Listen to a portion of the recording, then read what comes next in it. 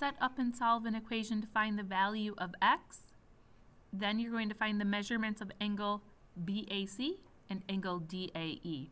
So your first step is you have to name the angle relationship shown in the diagram.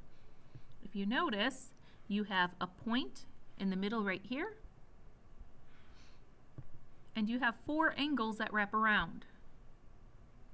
So this is an example of angles at a point. Angles at a point add up to 360 degrees. Think of a circle. There's 360 degrees in a circle. So what you need to do is add those 4 angles together and set them equal to 360. So let's do that. Let's set up our equation.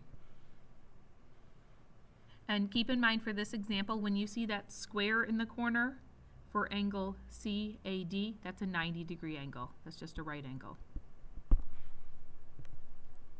So I have x plus 5x plus 90 plus 204, and I'm going to set it equal to 360. From here, my equation is set up. I'm ready to solve it. So I'm going to start by combining like terms. I'm going to combine the x terms. Here you have x plus 5x. Remember, x represents 1x, so 1x plus 5x is 6x's. And then for your constants, you have 90 plus 204, which is just 294.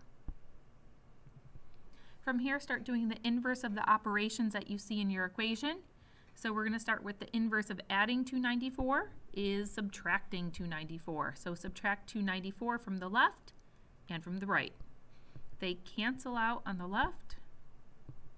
So you're going to bring down 6x. And then on the right-hand side, do your subtraction. 360 minus 294, you get 66. From here, the inverse operation of multiplying by 6 is dividing by 6. So we're going to divide both sides by 6. The 6's cancel on the left.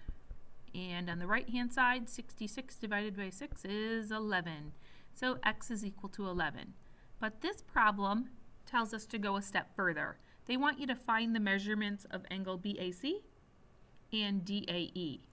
Well, angle BAC is just the x.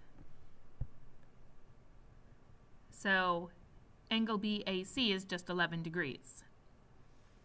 For angle DAE, that is 5x. So what you're going to do is plug in x for 11. 11 for x. So you have 5 times 11, which is 55 degrees. If you wanted to go back and do a check, you would take 11 plus 55 plus 90 and 204 and make sure they add up to 360 degrees, because these were angles at a point.